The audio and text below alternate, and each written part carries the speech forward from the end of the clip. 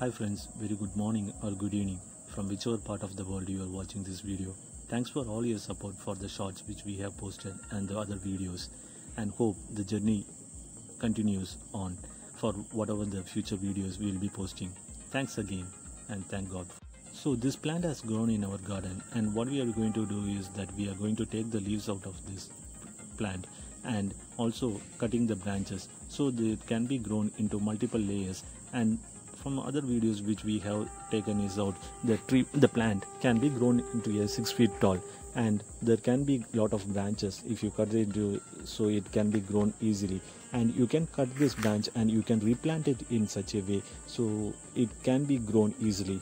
You can, so we are cutting it taking all the leaves and cutting the branches.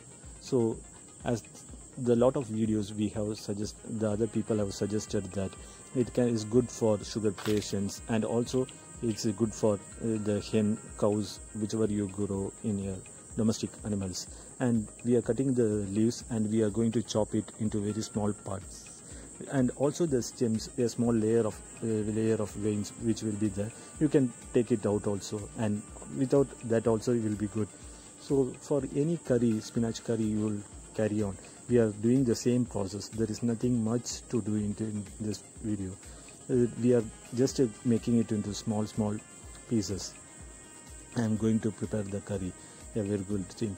And we are going to take this one and we are going to put it in our cooker and going to add some amount of salt and also red chilies. And also we have added the jackfruit season and some seed of it, and hope this curry is become delicious. And we have prepared it. This preparation gift goes to my mom and my wife who has done it. So I'm just a cameraman. And do comment, do try it out, and do comment. And sorry for the please do try it out and give your comments. We'll try to improve our audios.